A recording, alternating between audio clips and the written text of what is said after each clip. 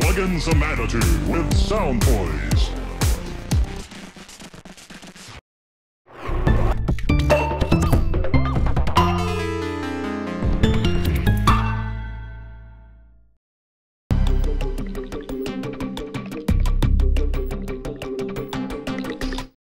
So hello, Martin. Hi.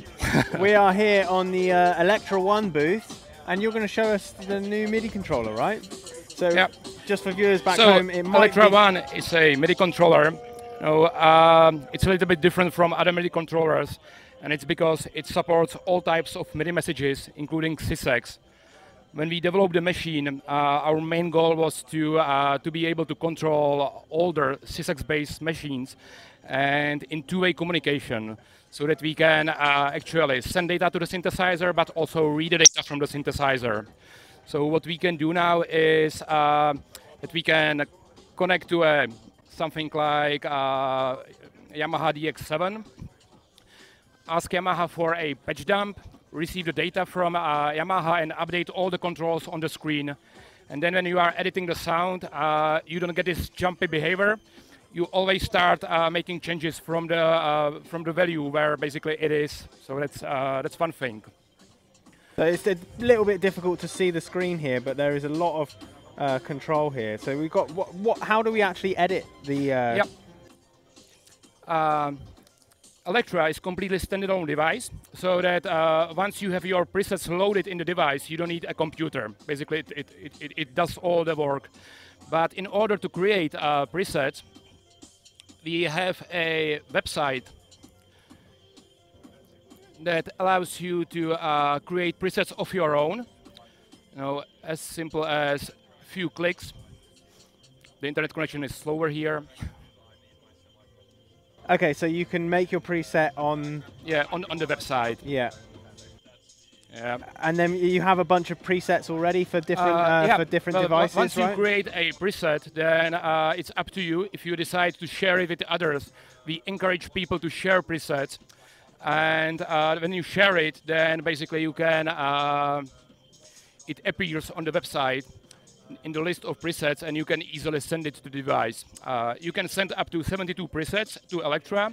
Each preset may have up to 12 pages, so it's enough for most of the machines. So how do we actually edit and use the device then? Yeah, the device. If I change to this is the Blofeld preset.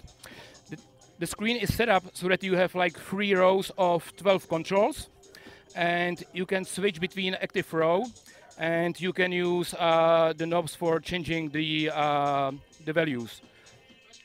You can navigate between the pages. So this is now controlling the Blofeld, right? Yeah, exactly. And let me switch to Blofeld preset, and let me switch to pages, the filter page. And like this is way to control the cutoff.